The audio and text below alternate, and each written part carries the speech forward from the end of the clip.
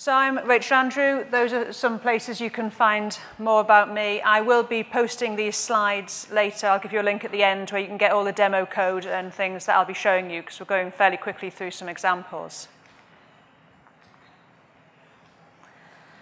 So I've been working with CSS since CSS really became a thing, since it first appeared in browsers. I've been doing this for that long. And with that kind of history, CSS today is absolutely amazing. We can do a whole heap of stuff that for an awful long time we could only do with JavaScript or by using a whole stack of sliced up images. But CSS for layout seemed to get itself stuck somewhere in about 2006. And essentially we're using CSS for layout at the moment that was never designed to be used for complex full-page application layout, and that hurts us. A show of hands, who here is generally using some kind of framework, Bootstrap, Foundation, or so on for grid stuff, for layout? Exactly. And so we view source on the web and we see this. And I know it's possible to not do this by using Sass or whatever, but if you view source on a lot of Bootstrap sites, you will see this in the markup. And what we're doing here is we are describing layout in markup. And whether you care or you don't care about semantic class names, this is conceptually very heavy. And it makes it hard to do things like add new breakpoints for small viewports or whatever, or just to add little tweaks. It's quite difficult because we're doing this in our markup. But we're doing this because layout is hard and it is fragile and we have business goals to meet. We can't just spend all day playing around with CSS. So our existing layout methods, they are costing us, and they're costing us developer hours as we're all learning how to do this stuff. They're coming at a cost of being able to order our documents in fully semantic ways. Source order still matters an awful lot. And they come at a cost of us leaning on frameworks to deal with complexity and math. We're adding markup to our documents. We're leaning on preprocessors and to abstract away these problems. But there is hope. And it comes in the form of a group of modules that are going to redefine how we do layout on the web.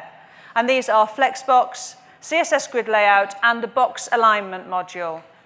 These are our new system for doing layout on the web. And when we talk about these new modules, we tend to talk in terms of how they solve our problems.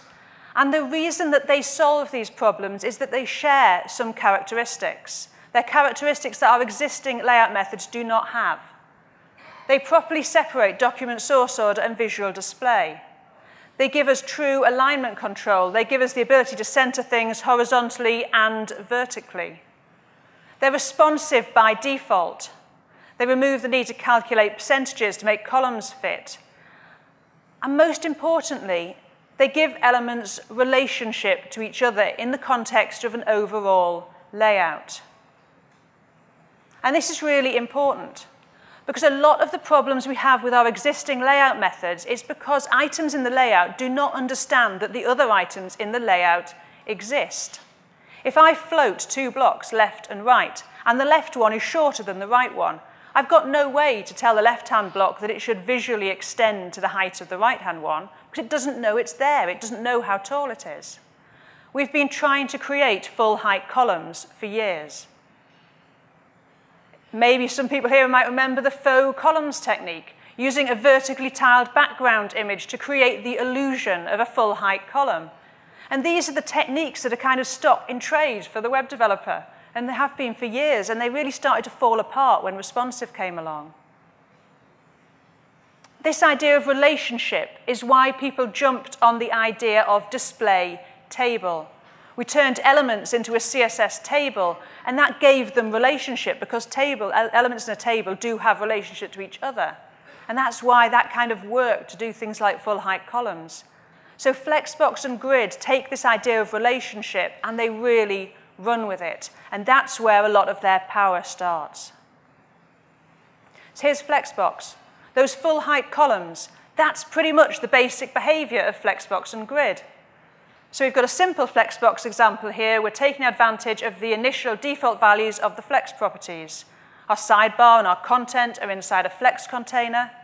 And the sidebar runs to the height of the content. The background color goes all the way to the bottom. It doesn't hop up behind the text. And we can do the same with grid layout. So I've got a grid on my wrapper element.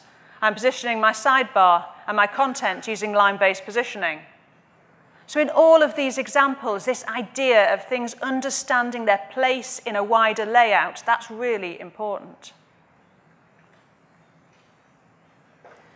For almost as long as I've been doing CSS layout, we've talked about separation of content from the display, of content and markup from the way it looks. That was kind of the rallying cry of the CSS for layout movement, as we were trying to persuade our table-using friends that they should start using this new shiny CSS layout rather than tables.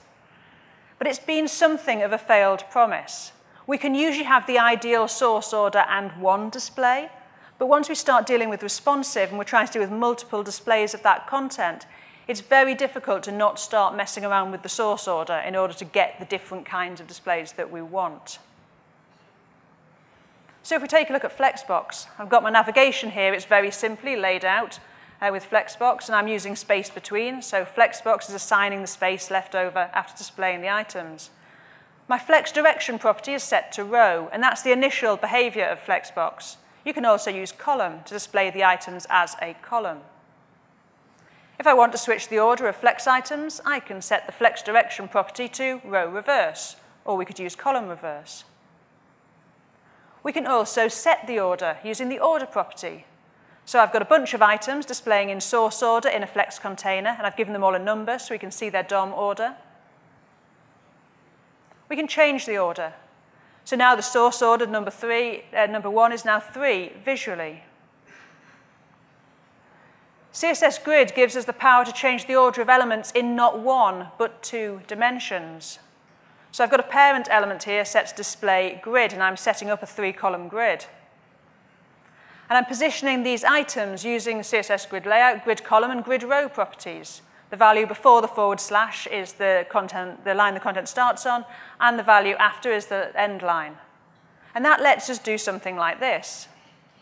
So I'm positioning items around the grid, both in columns and in rows. The constraint is that grid items, like flex items, need to be a direct child of the element that has become a grid container. But there's more. So in addition to this placing of items on an explicit grid, grid layout also includes auto placement rules. They let us take a chunk of content, hand it to a grid, and the grid will just display it for us. So in the previous example, if I remove all positioning information, I just declare a grid, these items will be displayed by grid in source order, each in a grid cell. If I add some more images, and some of those images are landscape and some are portrait, so I'll add a class to any LI elements that contain landscape images. And I can then set the grid column end property to span 2 lines. So that means my landscape images now span 2 grid tracks, and my portrait ones span the default 1 track. And so I get this. So sometimes, so for instance, we've got our first 2 items, we've got a portrait, then we've got one that takes 2 tracks, and then we've got a gap, because the next image is also landscape, it needs 2 tracks. So by default, grid is progressing forward. It's keeping the items in DOM order, unless I add a property of grid auto flow with a value of dense. Grids will now backfill the gaps. It moves through the content, it finds an image that will fit a gap it already left, it will pick it up, and it will pop it into the space. So you can see that item 4 now comes before item 3 in the visual display. This is incredibly powerful and also slightly scary. So with this power comes great responsibility. These new methods give us an ability to separate document order and display in ways we have never been able to do before. And we need to start having conversations about how we do this in an accessible way. Because ideally, they should make us able to create really great source documents and then get visual displays that work well for all our different devices. But people may just think, well, I don't need to worry about source order anymore. This will work whatever I do. I can just drag things around the grid. That would be bad. Even worse, Because items only become grid items or flex items if they are a direct child of the container, I think there is a real danger that individuals writing web pages, authoring tools, or people making JavaScript frameworks will start to strip markup in order to make it easier and have a flatter source so it is easier to use these techniques. I think that's a real danger. I think it's something that we should be thinking about as a community as these new methods come into being. This is from the current Flexbox editor's draft, explaining that order does not change the logical order of the document. It's just for the visual display. So it appears that the hardest challenge in web design is vertical alignment. And this is something that our new layout methods solve. And here I'm going to bring a new player into the picture. We've talked about Grid and Flexbox. This is the CSS Box alignment module. It's the module that contains the features of CSS that relate to alignment. And it's basically, if you've played with Flexbox, it's the alignment capabilities of Flexbox brought out so they can apply to other layout methods. So this is the vertical centering module, although it covers other things too, like distribution of space, overflows, and logical positioning. So we've already seen distributed alignment. We saw one of the keyword values in the simple Flexbox example. In Flexbox, we use justify content and align content to align items against one of the two axes. I've got navigation in a row, and I use justify content with a keyword value of space between to line up my first and last items flush with the sides of the container and distribute the rest of the space equally. I can use space around, and an equal amount of space is then placed left and right of the items, so there's a kind of half-size space on each end. By setting align or justify items on the flex container, we're actually changing the align self and justify self properties of each of the individual items inside. As you've already seen, items in a flex container have relationship. By default, the value of align items will be stretch, which means that our items stretch on the cross-axis and are all the same height, despite not containing content of the same height. My first navigation point there has got a bit of text in. The other things all know to go to the same height as that. Another problem solved with one line of CSS is doing vertical centering. Set align items to center, and the items all center against the main axis. And if you switch flex direction to column, then align item center will center the items horizontally. Justify self and align self can be used on individual flex items to change their alignment properties. So here I've made the third item stretch rather than center, so we can get at individual items. So this works with Flexbox. You can start playing around with this. You can be using this now. And ultimately, it's going to apply to all kinds of layout. And so this has started to be implemented in the grid specs, so we can have a look at how that's working in grid. So here I've created a grid, and I'm setting align items on the grid to center. And we've got a repeating pattern of grid tracks here, and I'm then positioning my items, each grid area spanning 4 lines horizontally and vertically. So each of the 4 grid areas covers 4 squares of the background image. You might be able to see that. There's also a link there. By default, the item would actually stretch and fill the whole area. But because we've set align items to center, the items center within the area. And we can justify the items. Same grid, same placement. But this time, we get this kind of alignment. And just like with Flexbox, we've got the align self and justify self properties, and that lets you target individual grid items. And so you can really see how these properties work here. Box A is showing the default stretch to cover the grid area. B is set to align self end, C to align self start, and D to align self center. So we've got these powerful alignment capabilities, and we can start to use them already in Flexbox. They're coming to other layout methods. Ultimately, they may well apply to block layout methods, so we'll probably have the ability to vertically center things on the web for the first time. And being able to align groups and individual items is really vital for responsive design because we don't know maybe how wide that viewport is. And it's where a lot of our hacks that kind of worked, things like the faux columns idea, is where they started to fall down once we didn't know how wide that column was going to be. And that's the thing with these new methods. They are essentially responsive by default.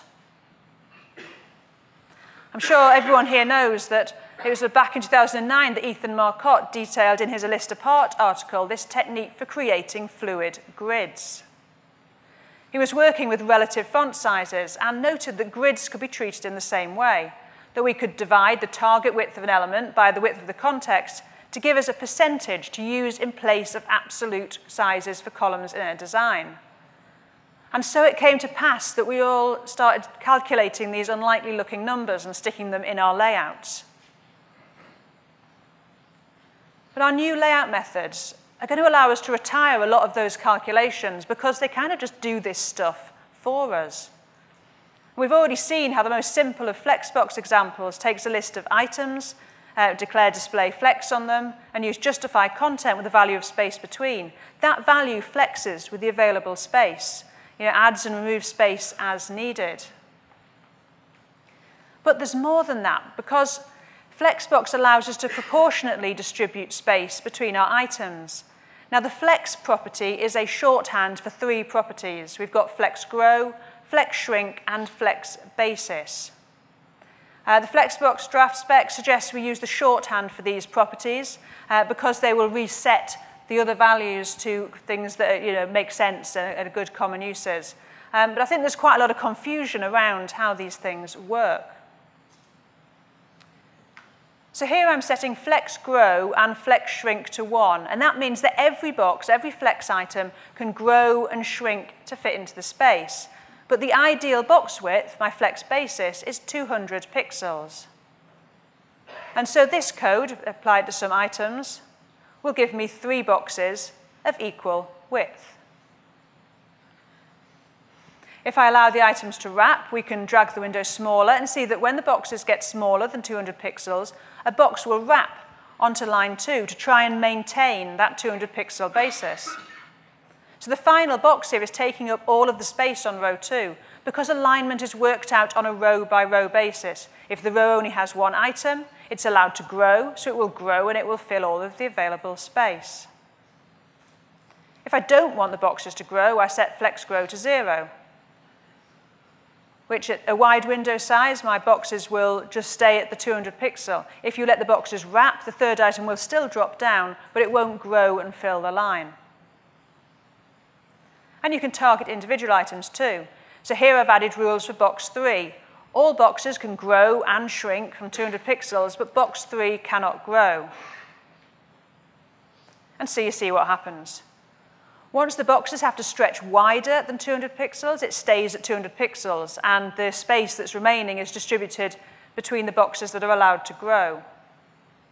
But there's more than this, because responsive design is about proportions. That's what all our percentages were about.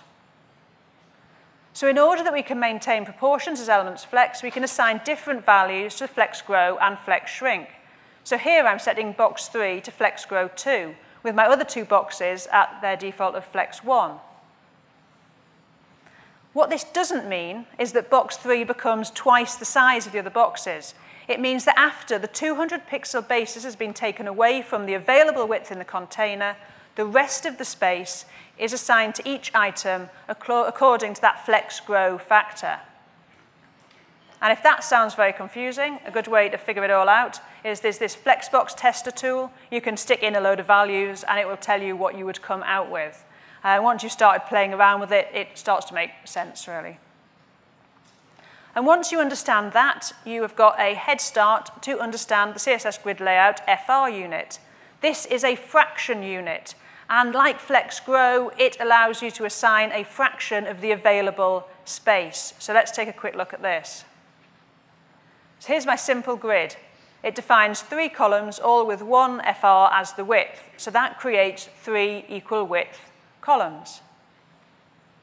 If I change my definition and create a 600 pixel width column, so an absolute sized column, and then 2 1 fraction unit columns, grid first gives the fixed width element, it's 600 pixels. The remaining space, it divides into 2, and it gives half of it to one column, half to the other. If I change that last column to 3FR, the remaining space will be divided into 4, 3 parts is given to the 3FR, and 1 part given to the 1FR. This, just like Flexbox, means that we can create fully flexible layouts that have some fixed width elements in them. And this is just like the Holy Grail layout that we used to try and build. This was fixed sidebars with a liquid center, where the center column could be first in the source order, but would flex according to screen width. And so they're like this. If you've not seen this syntax before, this is the CSS grid layout, ASCII art layout, or grid template areas. That CSS gives you a layout, and the center column is set to 1 fraction unit, so that will stretch and take up all of the available width, and it will look something like this, which is a good 2005 era layout. It's not what we're all aiming to build these days, but I feel that given the history, it's nice to know that we can finally do it. So it's a new system for layout. I think it raises a huge amount of different possibilities, and I'm sort of very excited to see what happens as it gets into the hands of people who are creative with this stuff, rather than people like me who can just build things. We've got grid, we've got Flexbox, and then that's tied together with the alignment and space distribution properties from box alignment. The key difference between these two specs, people often say, oh, well, which should I be using? Should I use, in an ideal world, once we've got them both, would I be using Flexbox or would I use grid? So Flexbox is for one-dimensional layout. That's things that can be laid out in a row or laid out in a column. Although it wraps, essentially you've still got an unbroken line. Grid is for two-dimensional layout, so you're working with rows and columns. So the simplest example of this, if we wrap a set of items using Flexbox, so I've got a flex basis here of 200 pixels, and the items are allowed to grow and shrink. And if I've got 5 items, what happens here? The flex items wrap. So each row starts acting like a new flex container, and space distribution happens across the row, because that's how it works. So at the top line, we've got 3 items, and then we go to the next line, we've only got 2 items. They're allowed to grow, so it splits the difference, and they spread out across there. And then people say, oh, well, actually, what I'd like to be able to do is line up those 2 bottom items underneath the items at the top. And Flexbox doesn't do this, because it's dealing with this sort of unbroken line. This is where you want grid layout, if you want to do something like this, because you're wanting to control both the rows and the columns. And so with grid layout, you'd do something like this. You wouldn't need to do anything with the items. It'd all be controlled when you're creating the grid, and then the items would be flowed into it, and that would give you this kind of layout. So unless you actually explicitly said to something, I want you to span across 2 of the column tracks, you'd get them in single tracks. So when can we use all this wonderful new goodness? Well, so Flexbox has actually got really great browser support at this point. If you can use new browsers, you can pretty happily use Flexbox. Even if you have to support old browsers, it's very possible to use quite a lot of Flexbox as essentially an enhancement to your layout. So use older methods and then really tweak the alignment and get things to look really tight using Flexbox. But really, everyone should probably be starting to use some degree of Flexbox in their work at this point, because it's got really good support. It's worth doing. So browser support for grid layout, not so good. The only browser that has any implementation which is sort of live is IE10, IE11, and Edge. And that is because this spec came from Microsoft, and they created an early implementation of it. It's in those browsers. But it's actually quite different now to the current specification, because it was essentially the very first implementation of the spec. Probably the best stuff to work with is in Chrome, in regular Chrome, but it's behind a flag. So you need to enable the experimental web platform features flag, and then lots of demos, all the things that I've shown you today, you can have a look at them and play around with them. That work in Blink, so it's in Chrome and Opera, is being done by Igalia, sponsored by Bloomberg. They're also doing the work in WebKit, and WebKit nightlies have grid layout enabled. You need to use a WebKit prefix. Grid's on the Edge backlog at high priority, so I'm assuming they're intending to bring their implementation up to the same spec with everything else. And Mozilla are currently implementing Grid in Firefox. Quite a lot of these examples work in Firefox nightlies. And there's also a polyfill out there. So Grid is coming, and unlike Flexbox, which kind of trickled out in kind of half-broken states and changed and got us all really confused, Grid's been developed behind flags. So when it does eventually ship in browsers, it should be fairly equal across browsers and very complete. And it's been kind of kept behind a flag so that we don't have this problem of it emerging in bits, which is good news for us because it means when it does arrive, we can start using it with some confidence if we've got newer browsers to use it with. I have lots and lots of Grid examples for people to play with. If you want to toggle a flag in your browser, go and have a look. This is gridbyexample.com. It's where I keep all of my Grid examples. I keep putting new ones up there, and I'd love to have more people looking at this stuff, and particularly if you've got an interest in accessibility. It's not my area of expertise, and I'd love to see more conversations happening around using these new layout methods and accessibility, because I think it's a really, really important subject. I have got a office hours thing at lunch, so very happy to have a chat about any of this stuff there. And you will find my slides, all the code examples of that URL, and you can always tweet at me on Twitter or drop me a line. I love talking about this stuff. Thank you very much for listening.